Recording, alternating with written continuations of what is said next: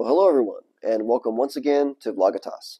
I'm Ramsey, and in this Bible Truth series, we go through the Word together, chapter and verse. I'm so glad that you all have joined me. I really do appreciate those who stick with this. I mean, I know it's not easy to get through the entire Bible this way. But I think it's very rewarding. I really do enjoy it. So. Thank you for taking this journey with me. Let's go ahead and pray. Father, I thank you for your goodness and your mercy. I thank you for your constant encouragement. I thank you for the mighty Holy Spirit who is our down payment on the things that you have promised us in the future.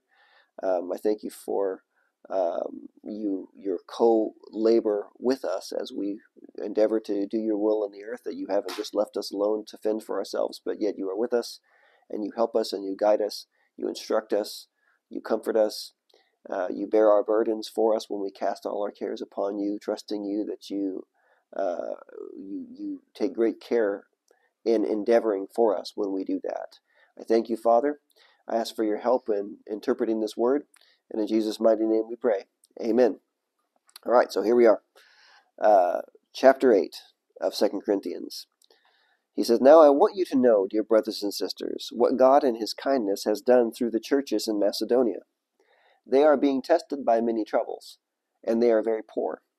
But they are also filled with abundant joy, which has overflowed in rich generosity. For I can testify that they gave not only what they could afford, but far more, and they did it of their own free will. They begged us again and again for the privilege of sharing in the gift for the believers in Jerusalem. They even did more than we had hoped, for their first action was to give themselves to the Lord and to us, just as God wanted them to do." I think this is interesting because he said they begged several times, and so it's like it sounds to me like Paul and the other people with him were like, you don't have to do that. You don't really have a lot. There's no need for you to do this. But they had heard that the believers in Jerusalem were in trouble, and so they knew other churches were giving. And they begged and said, please let us contribute, because they felt this obligation since the word had come to them from Jerusalem.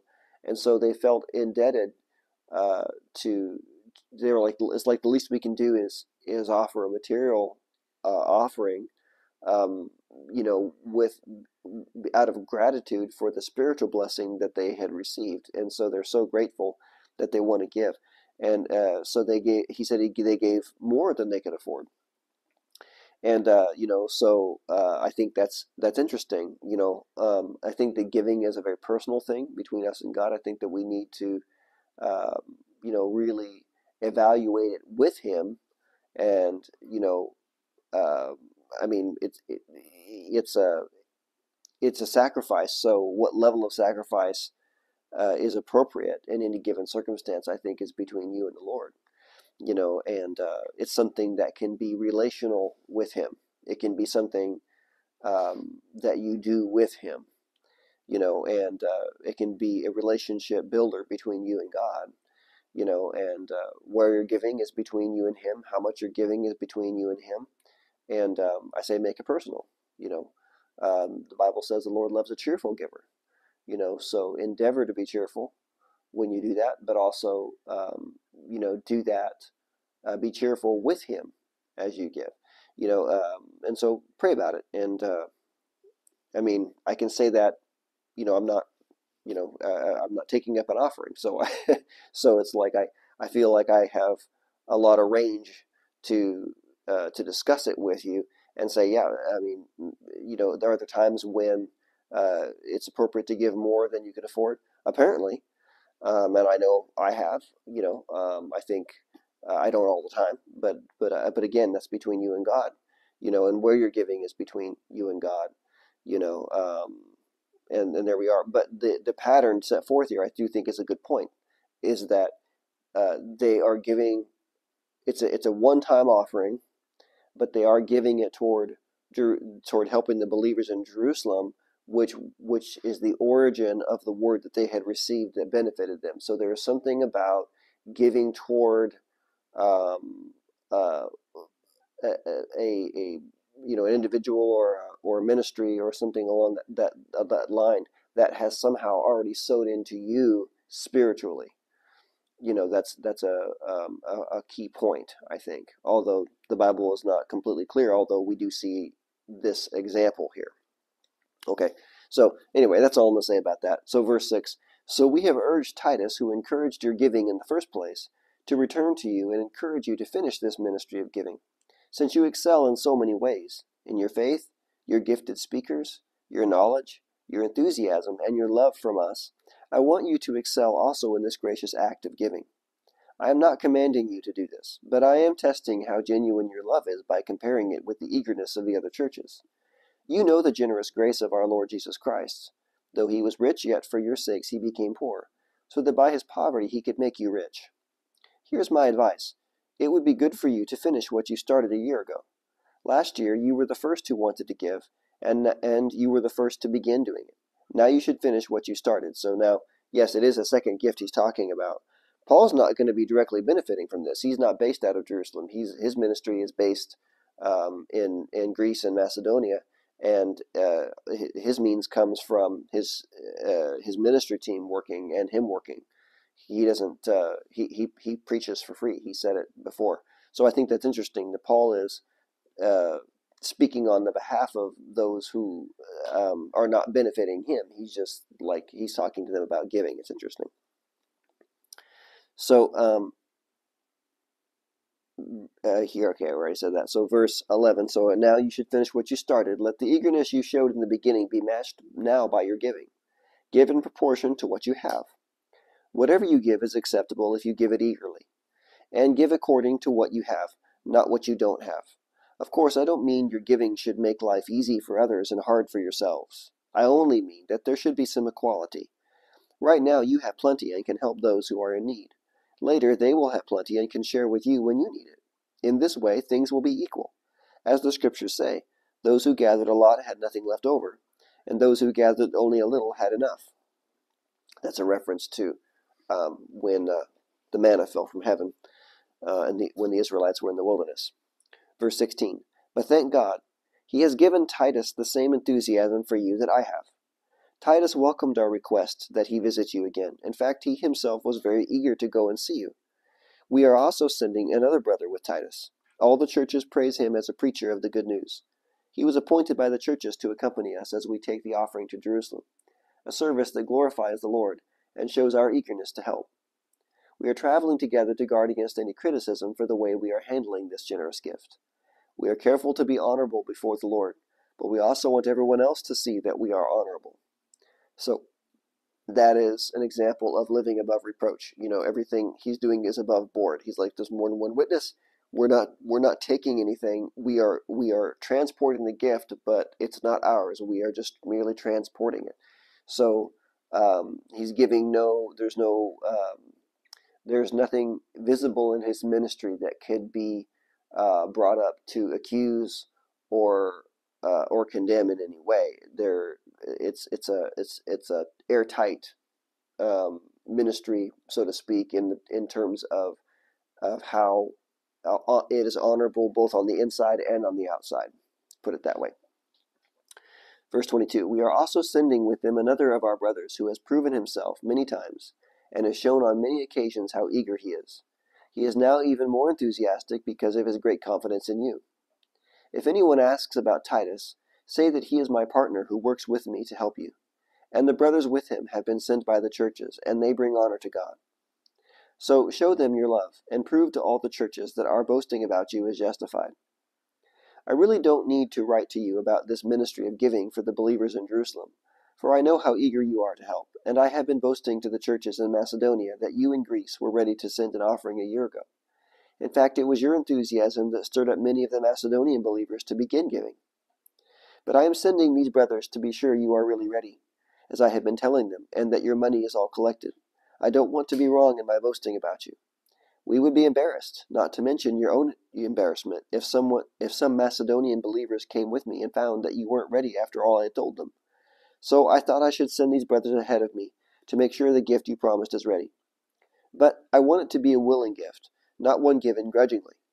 Remember this, a farmer who plants only a few seeds will get a small crop, but the one who plants generously will get a generous crop. You must each decide in your heart how much to give, And don't give reluctantly or in response to pressure, for God loves a person who gives cheerfully, and God will generously provide all you need. Then you will always have everything you need and plenty left over to share with others. As the scriptures say, they share freely and give generously to the poor. Their good deeds will be remembered forever. For God is the one who provides seed for the farmer and then bread to eat. In the same way, He will provide and increase your resources and then produce a great harvest of generosity in you. Yes, you will be enriched in every way, so that you can always be generous. And when we take your gifts to those who need them, they will thank God. So, two good things will result from this ministry of giving. The needs of the believers in Jerusalem will be met, and they will joyfully express their thanks to God. As a result of your ministry, they will give glory to God. For your generosity to them and to all believers will prove that you are obedient to the good news of Christ. And they will pray for you with deep affection because of the overflowing grace God has given you. Thank God for this gift, too wonderful for words. So he's talking about that, giving builds a relationship, especially if you're giving to someone who actually needs it. It's they tell you that on the field. If you've ever done any kind of disaster relief ministry or anything like that, it's like you show up, the people are in genuine need. You hand them some water, you hand them something to meet their need, and once you put something in their hand, they're far more willing to listen to you tell them about Jesus because you have done something for them naturally, which I think is ironic because the natural giving that you're doing for them is really far less value than sharing Jesus with them. But in their moment of crisis, they don't perceive it that way. And so when you give them something without them asking or expecting anything, they're usually like, "Wow, well, thank you," and then they're willing to listen to you because you have invested something in them that has now sparked some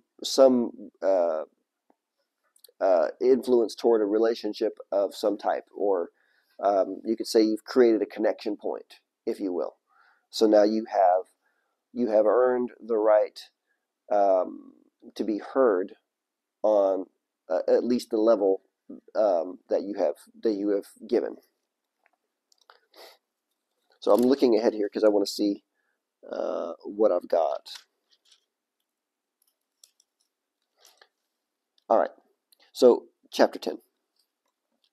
Now I, Paul, appeal to you with the gentleness and kindness of Christ, though I realize you think I am timid in person and bold only when I write from far away. Some people were saying about saying that about him because he had written that severe letter before, and now they're just reading this other letter. Verse 2, well, I am begging you now, so that when I come I won't have to be bold with those who think we act from human motives. We are human, but we don't wage war as humans do. We use God's mighty weapons, not worldly weapons, to knock down the strongholds of human reasoning and to destroy false arguments. We destroy every proud obstacle that keeps people from knowing God. We capture their rebellious thoughts and teach them to obey Christ. And after you have become fully obedient, we will punish everyone who remains disobedient. So really, this verse applies really to all of us. It's not just to Paul and his traveling companions, where the weapons of our warfare are not carnal, but mighty in our God for the pulling down of strongholds and every high thing that exalts itself against the knowledge of Christ. And we take every thought captive then to the obedience of Christ. And so it's not just he's talking about confronting people who have wrong teaching and wrong beliefs that are actually pulling other people down. And he's saying we're going to bring those wayward thoughts captive, or we're going to expose them for what they are, because that's what the weapons we have do. The weapons of our warfare are mighty in God. Now we also use them to do housekeeping in our own mind, because he's like, it's taking every thought captive will keep a stronghold from building up in our life. And if you can visualize a stronghold being like a wall that's up against the Lord, that we can build ourselves. People do this all the time. And if you want to think of each individual thought that we think over and over and over again as individual bricks, we're building up this wall against the knowledge of God. Well, when we take those things captive, that wall can't be built up, and so then we're open to the things of God. And but when we build strongholds, we actually keep ourselves from entering into all that God wants for us because we are shutting him out of areas of our heart. So anyway, moving on down. Verse 7. Look at the obvious facts. Those who say they belong to Christ must recognize that we belong to Christ as much as they do. I may seem to be boasting too much about the authority given to us by the Lord, but our authority builds you up. It doesn't tear you down. So I will not be ashamed of using my authority. I'm not trying to frighten you by my letters. For some say Paul's letters are demanding and forceful, but in person he is weak, and his speeches are worthless. See, you can see then on the face of it that people are saying this thing. They're trying to cause division. They're trying to cause a rift between Paul and other people in the church. And so Paul is addressing that now, because we know from 1 Corinthians that there was divisions in the church at that time, and Paul told them that the divisions among you, where you are rallying around certain teachers, is actually a sign that you're spiritually immature.